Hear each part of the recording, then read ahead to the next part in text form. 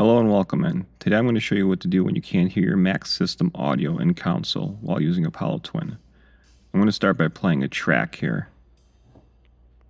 We'll begin to hear the track, but we're not hearing it through the Apollo Twin. We're actually hearing it through my Mac speakers.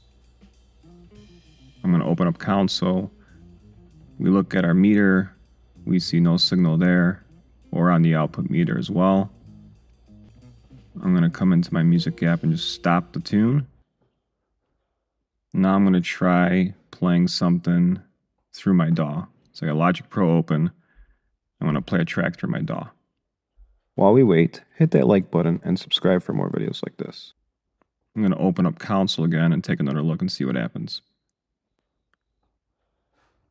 Okay, so this time we do see system audio on both the input channel meter and the output meters. I checked my system audio channel. It's set to virtual 1 and 2 as a stereo pair. When I open up settings, I can see that I have 2 virtual channels as an option. I go to my settings in my I/O matrix and I have both virtual channels enabled for both input and output. So what could be the issue here? Let's go to my audio MIDI setup next to make sure that's configured correctly. Once your audio MIDI setup is open, go to your Apollo Twin and then go to Configure Speakers. And you want to set these up to be virtual 1 and virtual 2 for left and right. When I play this test tone, I actually hear the tone in my headphones. You guys can't hear this, but I do. So that tells me this is set up correctly. There's one more place we could check. If we go to System Settings and we go down to the Sound category, there's an option that says Play Sound Effects through Selected Sound Output Device.